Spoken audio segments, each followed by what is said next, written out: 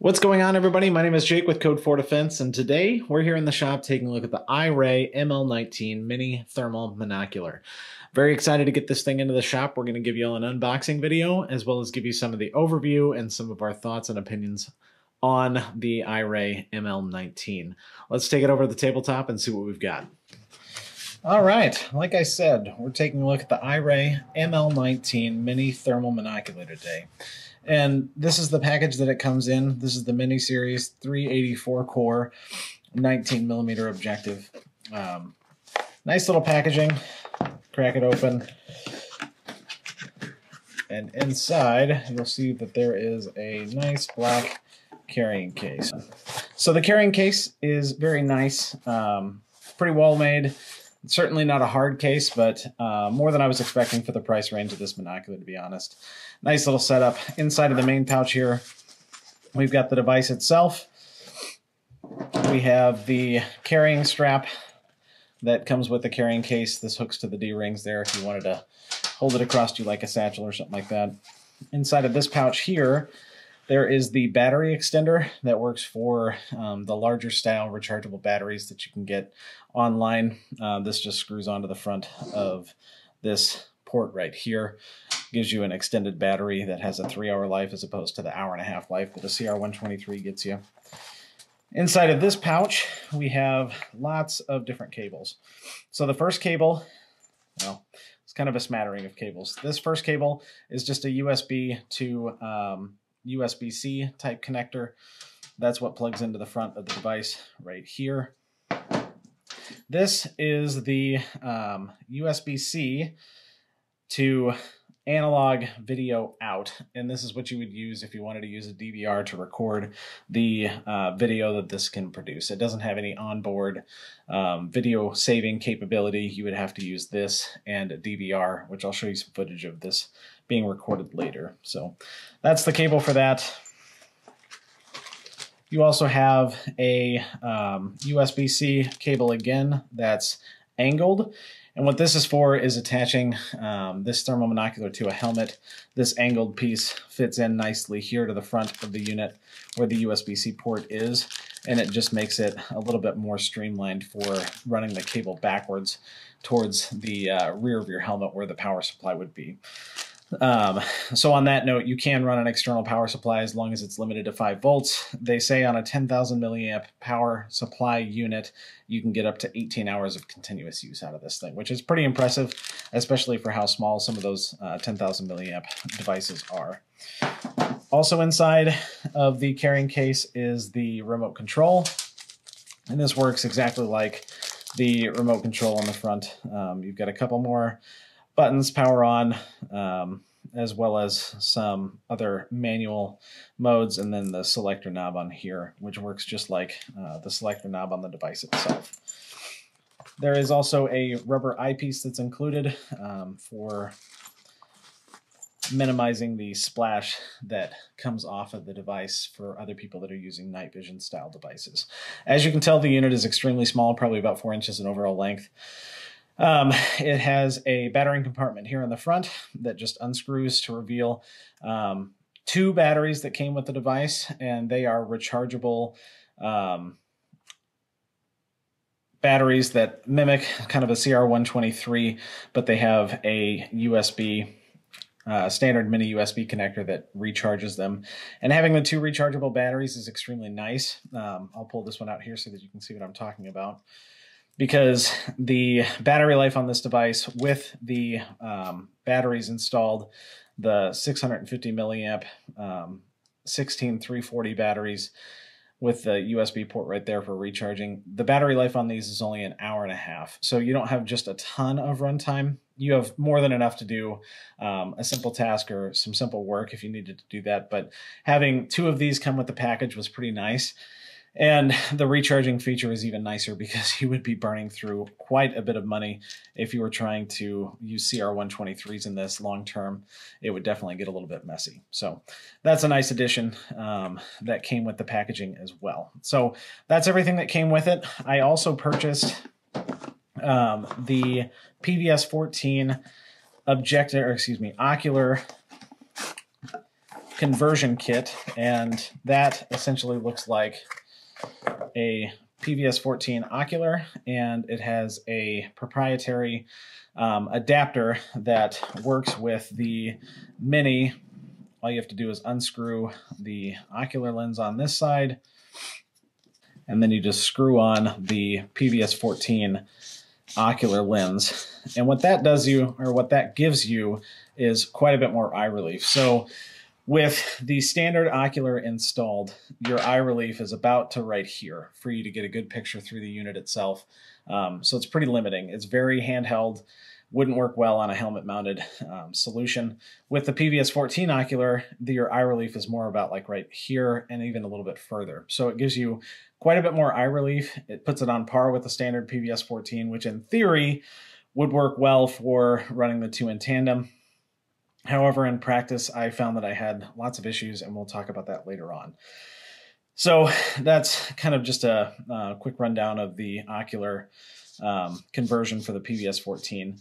If you weren't going to run it on a helmet, do I still think that that's worth it? Yes, because it gives you so much more eye relief, and it just feels like it makes the unit a little bit more usable if you were out in the field looking for somebody or doing, you know, any kind of scanning or anything like that for heat signatures out in the distance.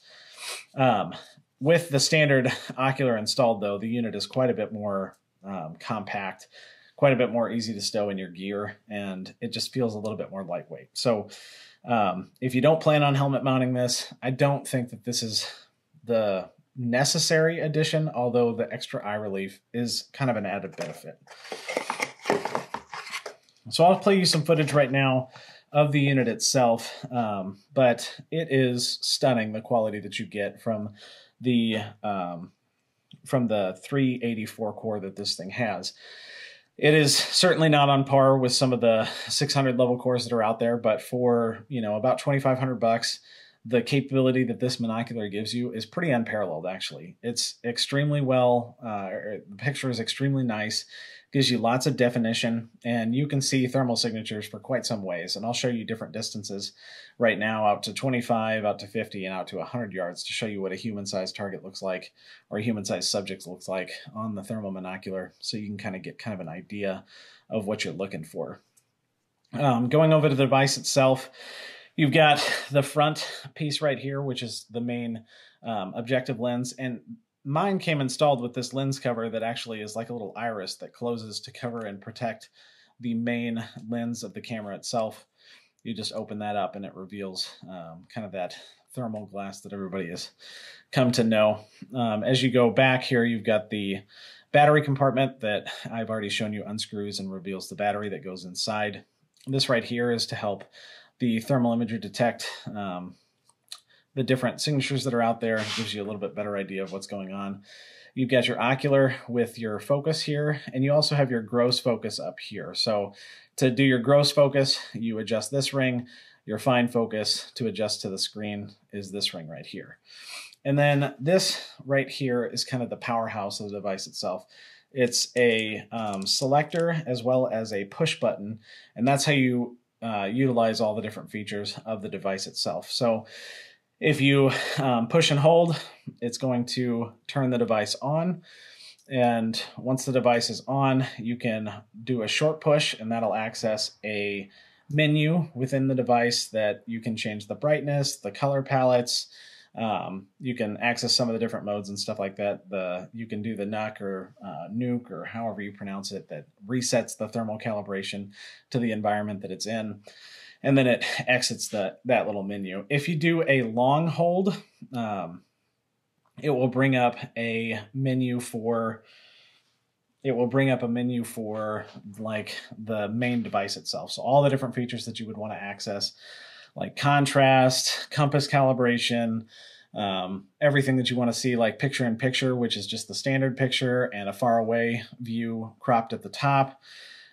It's got everything that you would want for it. So that's kind of how you access the device internally. And it's a pretty nice little feature that it's just this simple little operation. You scroll to what you want, you use that to select it, you use that to unselect it. It works really, really well. So kind of some of my thoughts on the device itself. For $2,500, the form factor that you get, the usability that you get, this thing is a home run. It's pretty unmatched for the other thermal monoculars in that $2,500 range. The quality of the picture that you get with this thing is just absolutely stunning for that price. If your intent is to helmet mount it though, I would say this probably is not the device for you. And there's one reason for that, and that's you can't adjust what I'm going to call the collimation or the picture itself. You can't adjust it to meet your eye so that it overlays perfectly. And if you were going to use this in tandem with a PVS-14, so you had a thermal on one side and a PVS-14 on the other, you can't adjust this so that the images overlay properly. So if it was just two PVS-14s and you were going to run those two side by side, you wouldn't be able to run those two devices well without collimating them, meaning lining up the image so that each side is seeing the exact same thing. The thing that you get with this is a little bit of a ghosting effect, and there's probably no way that I can show you this, but the thermal overlay that you have over the PVS-14 when you're looking in one eye and the other causes a ghost of the thermal, and then it's offset by the actual object that you're looking at. So it doesn't give you a very clean picture with that.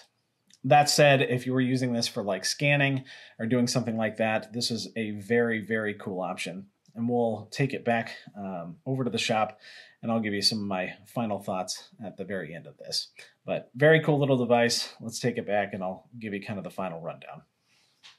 All right, that was kind of an overview and unboxing of the Iray ML19 Thermal Monocular. As you can see, this is an extremely capable unit. It works very well for the price, $2,500 for the quality, and I'll play the video here again, that you get is absolutely outstanding. Very cool unit. If you guys have any questions on it, please leave it in the comment section down below. I'm going to have a video coming out very soon that talks about this versus the FLIR Breach and which one I would choose and why. So if you're interested in that, be sure to subscribe, as that video is going to be coming out here in the next couple weeks. If you're interested in this type of content, we're going to be having quite a bit more of it come out with night vision related items. If you found this video helpful, be sure to give us a like. You guys stay safe, and we will see you on the next one.